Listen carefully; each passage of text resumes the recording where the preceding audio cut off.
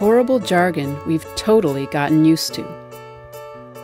Don't you hate management speak and corporate jargon? Everybody does. But there's still a chance we might all be talking that way someday.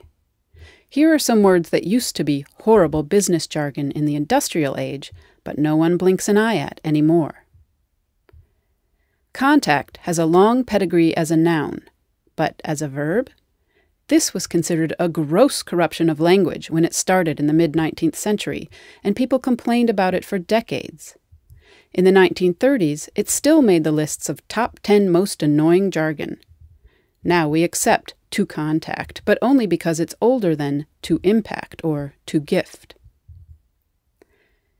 Interview is another one that made people tear their hair out when it turned from a noun into a verb.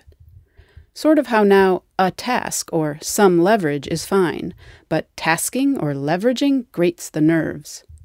The verb to interview, as in can I interview you, was considered the worst kind of hogwash journalism jargon. One early 20th century literary critic called donate utterly abominable, a word that any lover of simple, honest English cannot hear with patience and without offense. Much like today's liaise from liaison or incent from incentive, donate didn't exist until someone awkwardly backformed it off of donation. Like today's mixologist or imagineer, mortician started as one of those pretentious made-up job titles. Who wants to be an undertaker? None of the subscribers to Embalmers Monthly, a trade magazine for the funeral profession. In 1895, they put out a call for suggestions for a more suitable professional title, and mortician was the winner. Decades later, people were still calling it a hideous confusion of a word. Like advertorial, electrocution started as a blend of two words, electric execution. It caused a great deal of anger around the turn of the century, not as a method of capital punishment. It was considered much less barbaric than hanging, but as a word.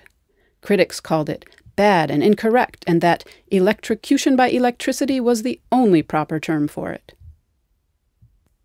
People using balance to mean remainder, as in spending the balance of the day, balance of your time, balance of your life, was once considered a hideous and vulgar use of bookkeeping jargon, and it should stay in the office where it belonged.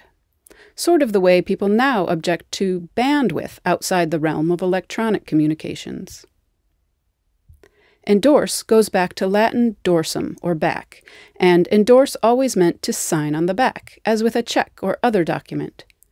Only in the mid-19th century did it start to mean vulgarly, in advertising, to declare your approval of something. Sort of like how buy-in started as a term for buying stocks and now can be used for a general term for agreement.